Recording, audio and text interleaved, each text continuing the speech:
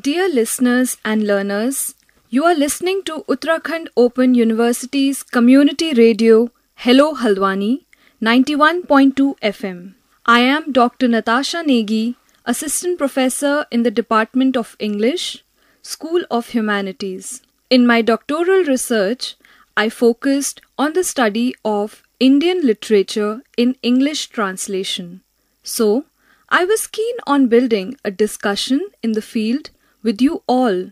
Today, we are going to discuss about the field of Indian literature in English translation.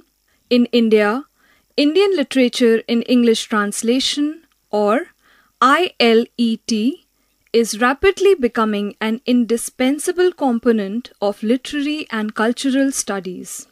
So, first of all, what is Indian literature in English translation?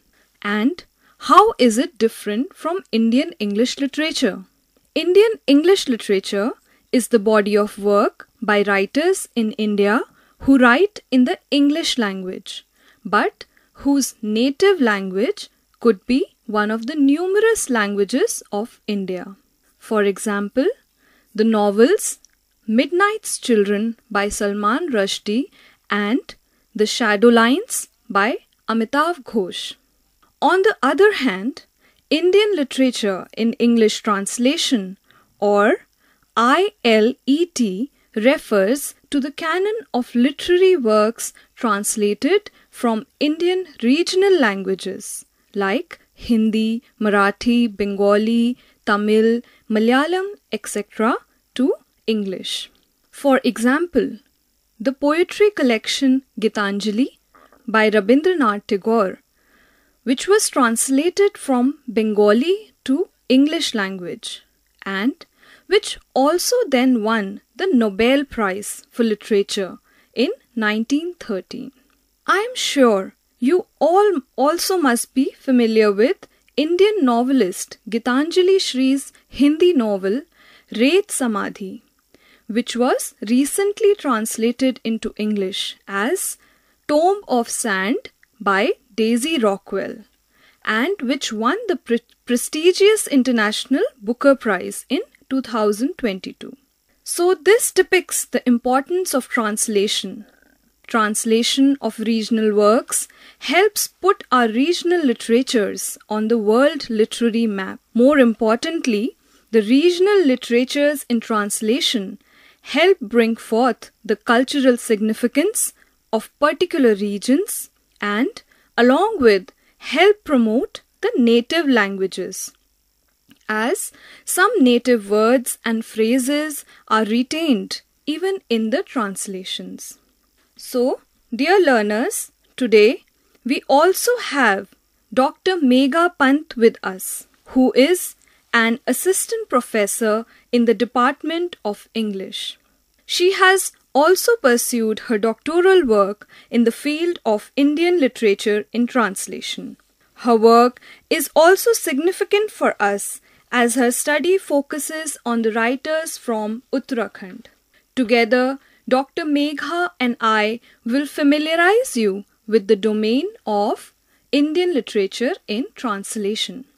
So, Dr. Megha, as scholars of English literature, we are mostly introduced with British literature in our bachelor's level programs.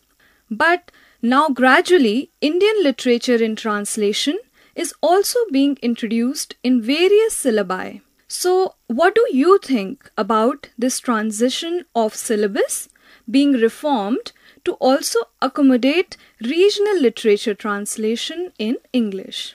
Yes, Natasha. I think this is extremely important and necessary for the growth of our regional literature. For example, Mrinal Pandey's autobiographical fiction Daughter's Daughter, which was originally published in Hindi as a short story collection under the title Humko Diyo Pardesh. Pandey reflects on her childhood years spent in Almora and Nainital in her maternal grandmother's house. She critiques the gendered upbringing and bias against girl children persisting in Uttarakhand. Moreover, certain discourses, particularly of caste in India, could be best discussed through Indian English literature or Indian literature in translation.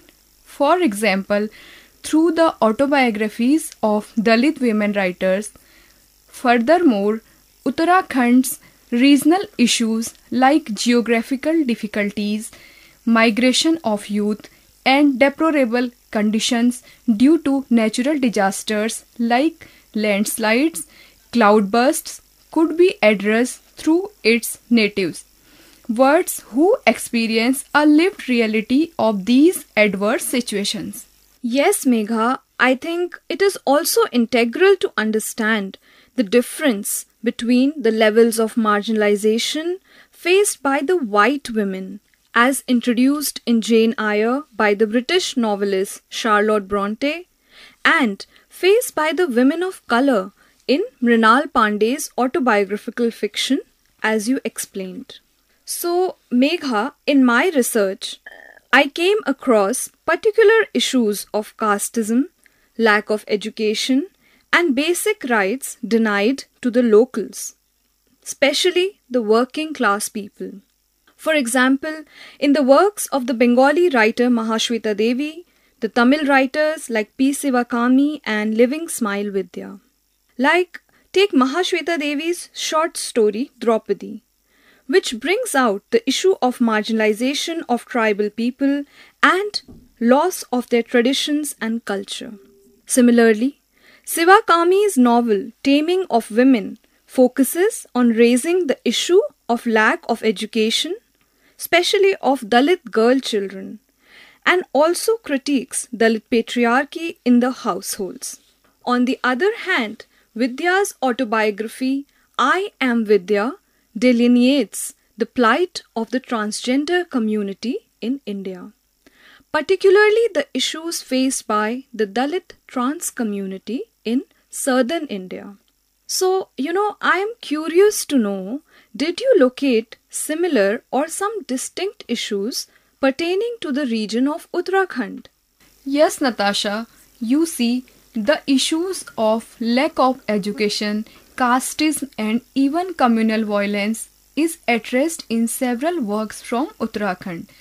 Now, the unfortunate part is that many of these works are not even translated and thus of the reach of the larger audience.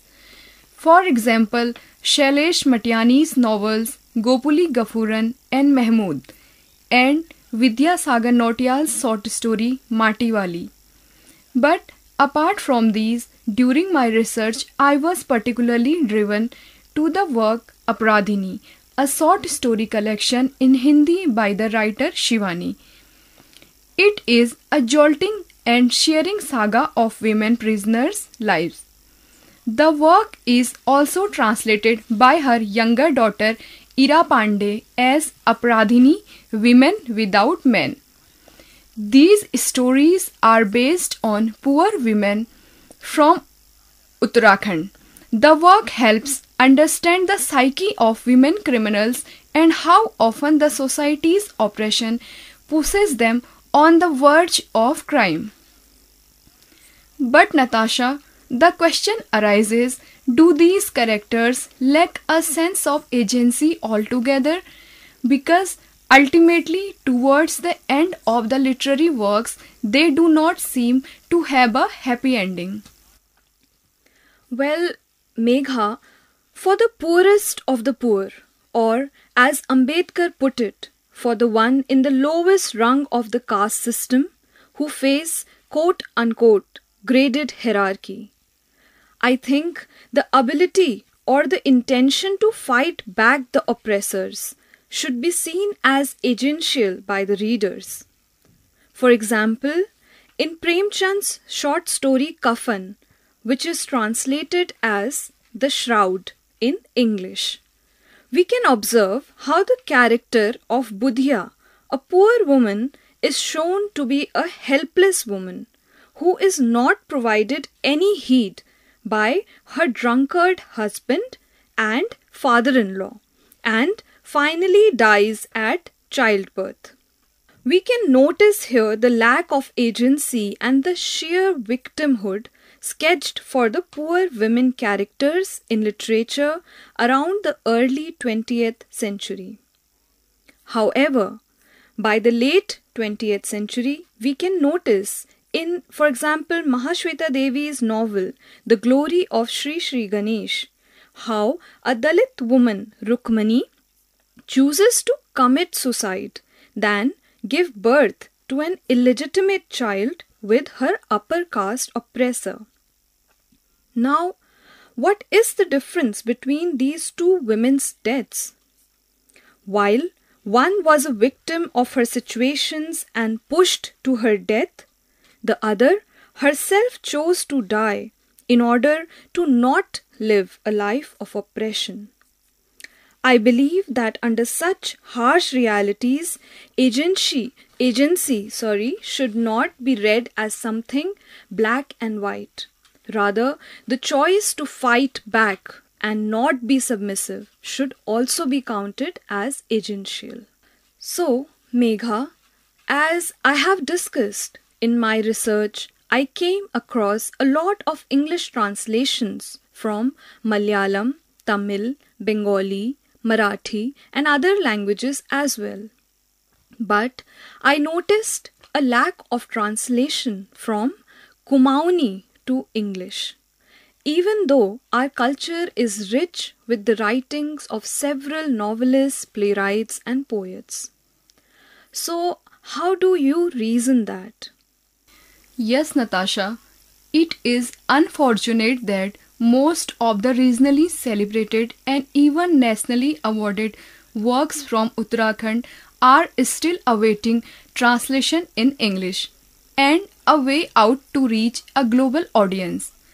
But there are a few works of literature like the poems of Mangles Dabral titled Proof of a Tyrant, A Day in Delhi, I Had Somewhere to Go and Poetry, which are all translated by Manas F. Bhattacharya ji in the year 2020 for the online newspaper The Wire. These translations have addressed the migrated native Spain and longing for home. These poems form an integral part of diaspora literature from Uttarakhand. Then the story Daju by Shekhar Joshi is also translated as Big Brother in the short story collection A Death in Delhi by Gordon C. Rodarmal in the year 2020. It helps reflect upon the deeply imbibed levels of hierarchy formed in a society. Thus, these texts from Uttarakhand not only highlight the regionally specific issues but also address the universally discussed issues like that of class. There is a lot of scope both in Kumaoni writing as well as in its translated works in English. So, I am sure this discussion would pave a brighter way for future research scholars. Thank you so much, Dr. Megha, for agreeing to conduct this insightful session with me. I am sure our listeners and learners benefited from today's talk, and we hope that we were able to inculcate your interest towards Indian literature in English translation. Thank you.